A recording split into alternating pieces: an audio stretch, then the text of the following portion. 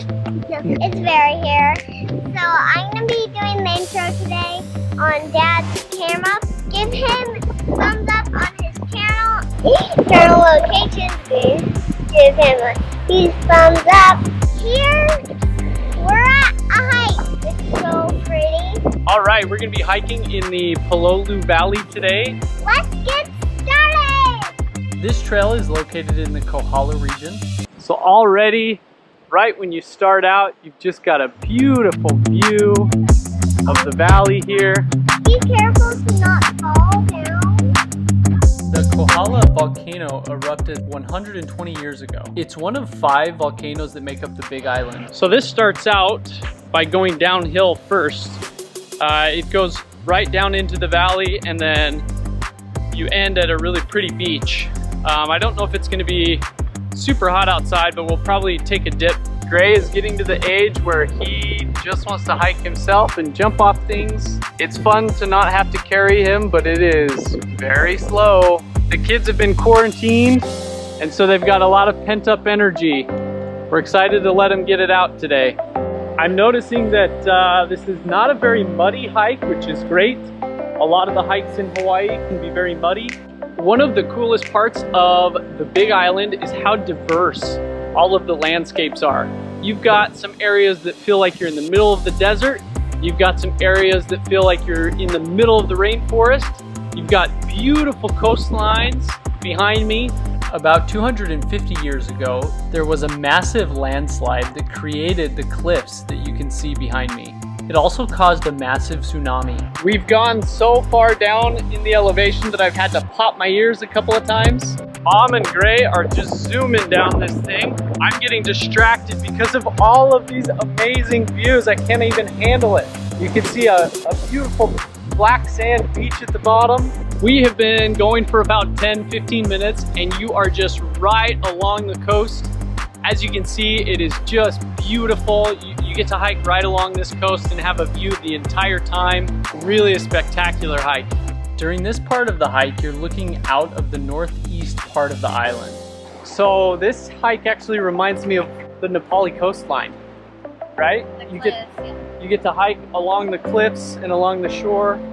There's a lot of green on this hike, but you can also see that we're hiking right on top of the iconic lava rock that you see all over the Big Island. You usually never have mud when you're hiking on lava rock. Just one more plus for this hike. Oh, careful guys, I just saw a falling rock. Seriously, did you see that rock that just fell off of this cliff? Hey, look out for falling rocks. Woo! Vera, you're going fast. The Pololu Valley lookout is awesome, but the hike gives you even better views. Vera, it is so fun to see that you are getting so old and so good at hiking that I can hardly keep up with you. Somebody must have taken their horse down here. Ooh, you can smell it. Wow. Expert hiker right here, ladies and gentlemen. Vera, are you going to be in the hiking Olympics?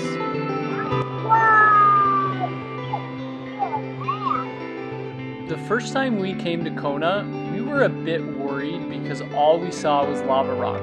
This hike is a demonstration of how beautiful the right balance between greenery and lava rock can be. Dad, do you know what I like about this hike? What?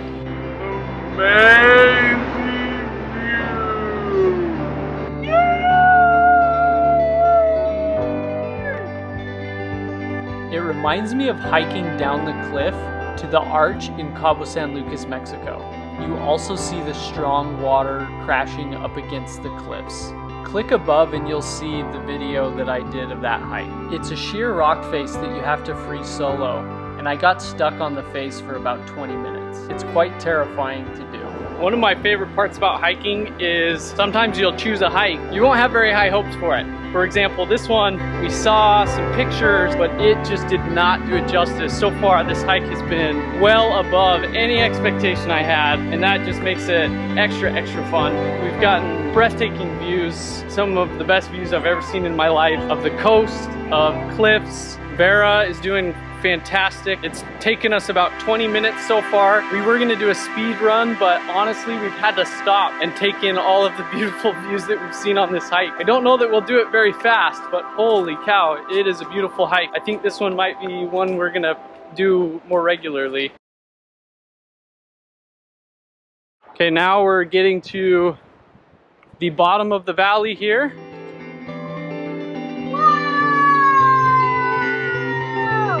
I'm gonna come out and say it. This is the best hike on the Big Island in Hawaii. Some hikes are about the trail, some hikes are about the exercise, some hikes are about the destination. I gotta tell you, this one has everything.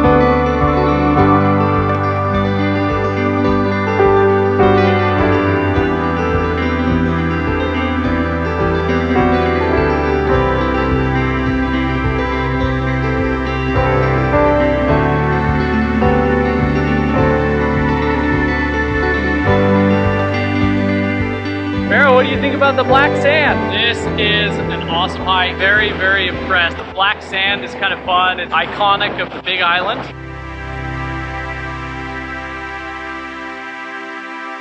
Zach works hard for us to have this hike, and he really annoys me taking so much video.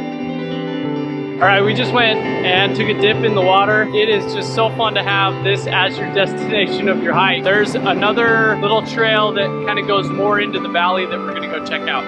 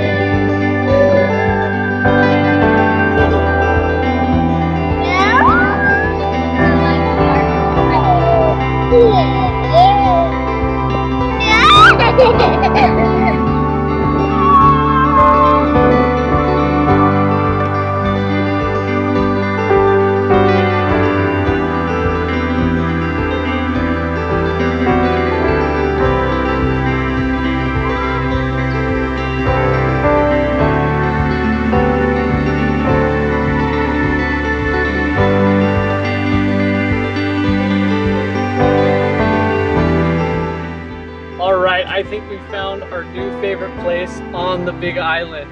What a fun hike we did today in Pololu Valley. Super fun. There's a ton to explore once you get to the bottom. There's a ginormous beach. There are a bunch of swings. Small size swings, large swings, tight ropes, and then there's a river that kind of runs through the valley. We saw people exploring as well. The waves were pretty big, so we didn't go too far into the water. We're about an hour away from Hilo, maybe an hour 20 from Kona. It's a really interesting rural part of the island, very remote, very quaint. Some of these properties here are just beautiful. They've got lots of land. It's on the Hilo side, so it's a lot more wet, which makes it really green. And it's still pretty sunny. Every time we've come out here, it's been sunny. One of the reasons people choose Kona is because it doesn't rain as much in Kona as it does in Hilo. So I think this is probably a good balance between the two. You get the green from a little bit of rain, but it's not raining every day and it's not cloudy every day like it is in Hilo. It's also not deserty like it is in Kona. So I think it's a really good balance. When we come back, we're probably gonna stay in these areas.